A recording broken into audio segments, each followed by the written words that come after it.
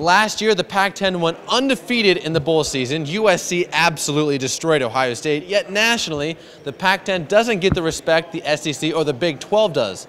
So what's the deal? The writers on that side of the country tend to just dismiss as less physical the football on the West Coast, maybe because it's late at night, maybe because a lot of focus is on the skill players and so forth. Pac-10 is a tough guy conference. It is going to be one. The champion is going to be, they're going to be mighty men.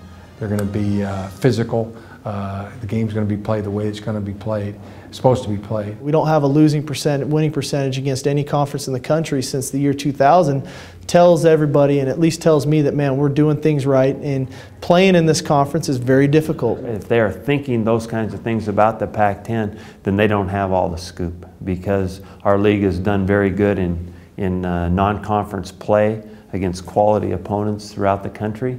Our league has done very, very well in bowl games through the years, and has done very well in all the stats conference to conference. You know, I think it's a difference between reality and perception. You know, the perception is maybe that we're a little bit different, but I'll stack our record up since 2000 against anybody in the country. A lot of people play a lot of favoritism, but everybody's even. We got athletes over here. We got teams that can play with anybody in the country. So the Pac-10's up there with the best of them. Yeah, I tell everybody, they talk bad about Jesus too, so it's okay. They can talk bad about us. But it's crazy how we're just always the underdog. I like being underdog, but as far as the whole conference, I just think we're a lot better than people think. I tell you what, though, if USC goes into Ohio Stadium, beats the Buckeyes in Columbus, I might start having to give this conference a little bit more credit.